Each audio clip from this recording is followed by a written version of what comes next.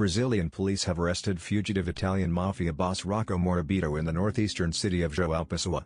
Known as the cocaine king of Milan, the suspected head of the Ndrangheta crime gang has been one of Italy's most wanted fugitives since 1994. Morabito was arrested in Uruguay in 2017, but escaped from jail 2 years later while awaiting extradition to Italy.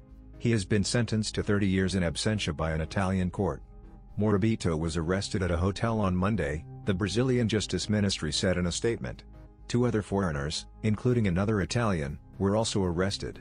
The ministry said Morabito was considered the second most wanted criminal in Italy and accused of involvement with the Ndrangheta, considered one of the largest and most powerful criminal organizations in the world.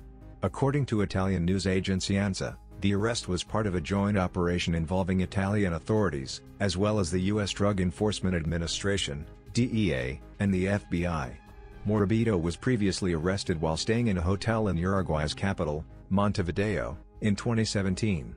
He had been living in a luxury villa near the resort town of Punta del Este, east of the capital. He and 3 other inmates managed to escape through a hole in the prison roof in 2019, a scandal that prompted the resignation of Uruguay's prison chief.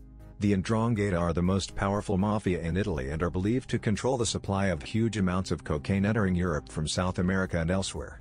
Earlier this year, hundreds of suspected members of the Ndrangheta group went on trial as part of Italy's largest mafia trial in decades. In 2019, Italian mafia boss Rocco Morabito has escaped from prison in Uruguay, where he was awaiting extradition to Italy. Uruguay had agreed to extradite the notorious drug trader known as the cocaine king of Milan back to Italy. The suspected head of the Ndrangheta crime gang has been one of Italy's most wanted fugitives since 1995.